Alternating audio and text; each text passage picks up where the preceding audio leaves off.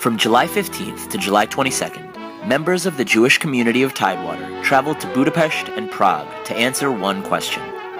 In 2013, what does it mean to be Jewish in Central Europe, decades after the Holocaust and the Communist era tore apart countless Jewish communities? We met at the Jaffe Jewish Family Service in Budapest, where we learned how the American Jewish Joint Distribution Committee is helping struggling families feel the warmth of a Jewish community. From there, we were on the road to JDC's Ronald S. Lauder Foundation International Youth Camp in Szarvas, Hungary, where we danced and sang with Jewish kids from more than 20 different countries. For many campers, Szarvas is their first and often only link to a Jewish life.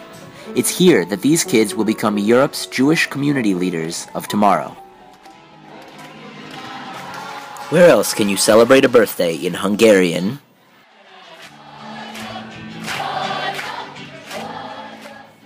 and Russian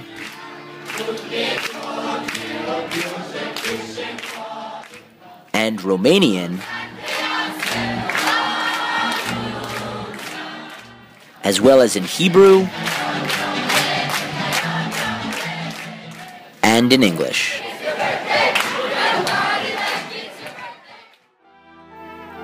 To the Jewish community of Tidewater, thank you.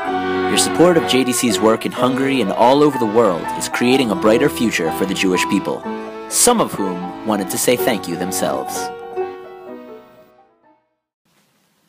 Hi, we are from Hungary. To everyone in Tidewater, Thank you. Hello, I'm Boris from Russia. To all of you from Tidewater, thank you. Tidewater, thank you so much. So what does it mean to be Jewish in Central Europe today? The answer, of course, is complex, but one thing is certain. Through the work of the JDC, with the support of the United Jewish Federation of Tidewater, these Jewish communities are finally reclaiming their heritage.